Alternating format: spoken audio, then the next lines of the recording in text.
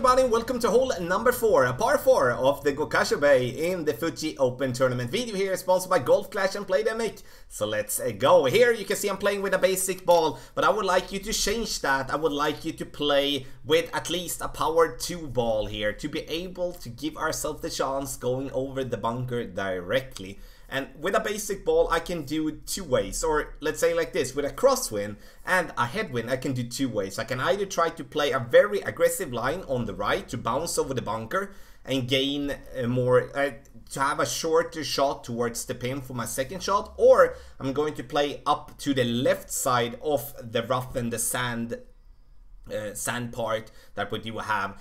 That would make the shot be longer towards the pin, and therefore we do need to play with at least like a power 2 ball, in my opinion, from that position. And it all comes down to what you are using in terms of clubs and balls, of course. But it's either on the left here as our opponent is playing, or it is the side that I'm playing. If you do have a straight tailwind and you can afford playing with a power 3 ball, you're going to go full overpower and go full blast to the right, giving yourself a nice distance where you could potentially put yourself very close to the green, and then that would of course be way more easier chance for you to getting an eagle.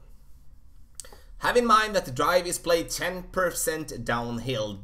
That's because the ball is affected more in the wind when you play downhill, and that's the same for the second shot. We do need to add the 10% for the downhill approach there as well. And as you can notice, this is an older recording due to that the Gokasho Bay ain't possible to play from the front tee in any of the tours from the front tee. So therefore, I'm using an older recording to be able to provide this guide before the tournament starts.